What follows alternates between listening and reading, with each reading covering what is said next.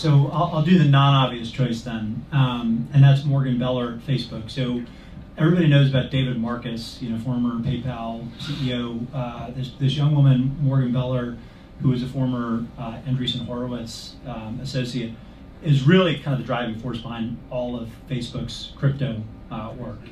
She kind of took the bull by the horns in early 2017, and when the group actually got spun up, it was David Marcus and a few of the other kind of senior folks coming over and kind of agreeing that they should rally around this.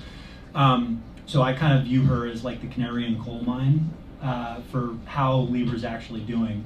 And if she ever left Facebook, it'd be like, okay, they're totally backing out of this. I don't think that's going to happen. But most of the folks that are within the industry and running companies or projects know who Morgan is and know how much of a driving force she is behind a lot.